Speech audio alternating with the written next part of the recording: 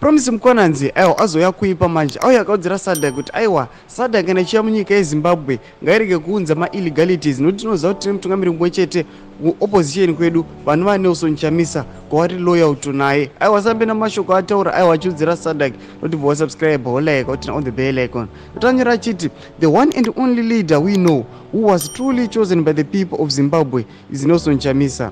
SADC should not come to endorse illegality, illegitimacy, and criminality. We implore them to help Zimbabwe resolve its legitimacy issues first before conferring chairmanship.